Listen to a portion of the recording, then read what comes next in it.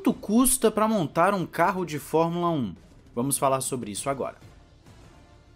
Olá, amigo do Ressaca Fórmula 1, seja bem-vindo a mais um vídeo. Eu sou Matheus Pucci e, seguindo aquela ideia de trazer novamente vídeos sobre curiosidades, aqueles que foram deletados, eu vou fazer sobre quanto custa para montar um carro de Fórmula 1, e dessa vez nós não temos simplesmente a fonte de uma revista, a fonte de alguém que falou, a fonte vem de James Elson e todos os números aqui citados foram verificados por Pat Symonds, que é chefe do departamento técnico da Fórmula 1. Ou seja, esses números representam sim a realidade da Fórmula 1 no quesito montagem, fabricação e montagem de um carro de Fórmula 1. Já deixando muito claro que aqui não conta o valor de desenvolvimento, ou seja, todo o valor multiplicado que o desenvolvimento traz não está inserido aqui, então é muito mais caro do que o que nós vamos falar aqui. Nós vamos apenas citar a fabricação e montagem, de acordo inclusive pegando aí o tweet do Fábio Campos, que foi excelente, eu vou ver se deixo aí na descrição para vocês, que é onde tem essa confirmação que veio do Pat Symonds, etc. Então vamos começar com os valores aqui na ordem que eu estou vendo na lista. Um chassi de um carro de Fórmula 1 apenas para fabricação e montagem custa 710 mil dólares. Isso mesmo, dólares. É um valor talvez um pouco mais alto do que o que você estivesse imaginando. O Halo, aquele aparato de segurança que fica acima da cabeça dos pilotos, custa na casa dos 17 mil dólares.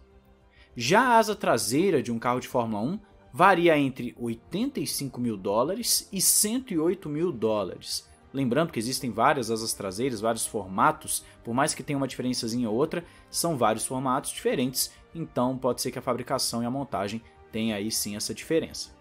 Já a asa dianteira está na casa dos 150 mil dólares e 200 mil dólares. O assoalho com aquelas chamadas bargeboards custa 141 mil dólares. A caixa de câmbio está na casa dos 350 mil dólares. Já o tanque de combustível tem o valor de 31 mil dólares. O volante de um carro de Fórmula 1 cheio daqueles aparatos e botões custa 50 mil dólares. E a parte hidráulica, que contém caixa de direção, embreagem, diferencial, DRS, brake-by-wire, etc., custa 170 mil dólares.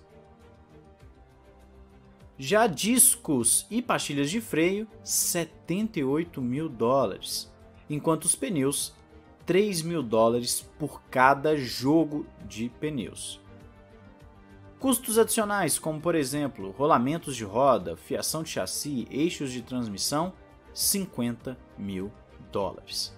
E aí você fala, nossa, mas por que então falam que um carro de Fórmula 1 custa milhões? Bom, agora nós chegamos no motor, nessas unidades de potência que estão na Fórmula 1 desde 2014 e que são extremamente caras. Elas variam entre 15 milhões e 18 milhões de dólares. Claramente, o que mais está pesando no orçamento das equipes são esses motores, porque as equipes que fabricam, como Mercedes, Ferrari, Honda, elas acabam tendo esse custo da fabricação e da montagem, mas as equipes que compram, como é o caso de Williams, Aston Martin, etc., elas também pagam um valor elevado para poder adquirir esses motores. Elas pagam mais ou menos isso aí mesmo, até mesmo na casa dos 20 milhões de dólares.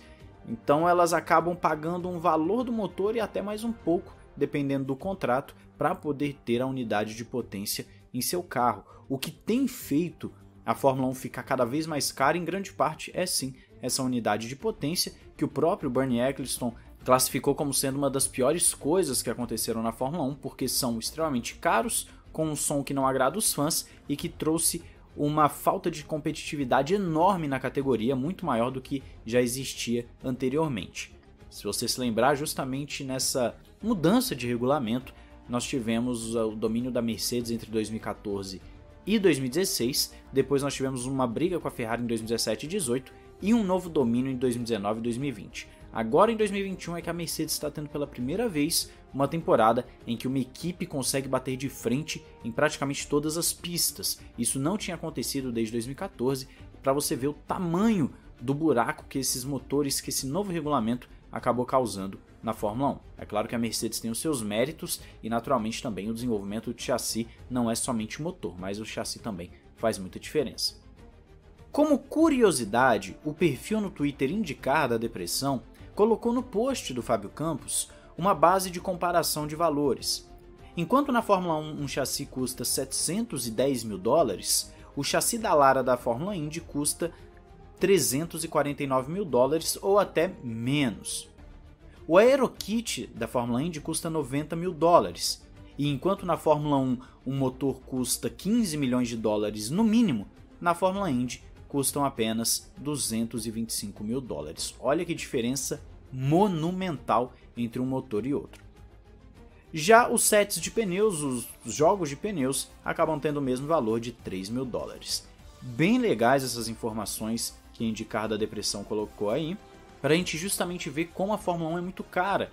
O chassi já é muito mais caro que o da Fórmula Indy. É claro, é uma outra tecnologia, tem sim as suas diferenças, mas não preciso nem falar que a maior diferença está sim nos motores, as unidades de potência. A Fórmula 1 estuda para 2025 uma mudança de regulamento na área de unidade motriz, justamente visando reduzir custos e trazer também algo que seja ecologicamente mais viável para a sociedade, para o desenvolvimento tecnológico. E claro, também visando o espetáculo, já que tem que trazer aí competitividade e quem sabe até mesmo restaurar aquele som que os fãs tanto se lembram até 2013 dos famosos motores aspirados. Quem não se lembra dos V10, dos V8 aspirados que nos acostumamos a ver na Fórmula 1. Até hoje, em exibições, a Fórmula 1 acaba utilizando esses motores ao invés dos motores híbridos, por conta desse show, né, do som que as pessoas acabam gostando bastante. Mas então, você esperava que fossem esses valores? Se eu ainda tivesse os vídeos dos valores anteriores que tinha passado para vocês nos outros anos, eu compararia aqui, mas infelizmente não tenho esses vídeos mais aqui. Devido a uma força maior tive que deletar esses vídeos, mas agora estou repostando com valores atualizados e você pode utilizar a nossa playlist de estatísticas, curiosidades, para ficar por dentro do mundo da Fórmula 1, para saber essas curiosidades muito legais que nós trazemos aqui para vocês. E claro, deixe seu gostei, ative o sininho, não esqueça de se inscrever para não perder os próximos conteúdos relacionados à Fórmula 1, tanto em notícias quanto também nas curiosidades e análises que trazemos aí durante as corridas. No Ressaca Fórmula 1 Express também temos notícias lá praticamente todos os dias, então são dois canais com muita informação sobre todas as equipes da Fórmula 1, todos os pilotos, para você poder ficar muito bem informado todos os dias, ou se não forem todos os dias, eu diria que 90% dos dias do mês você tem notícias aqui no Ressaca F1. Informação e debate num só lugar. Um grande abraço, valeu e falou!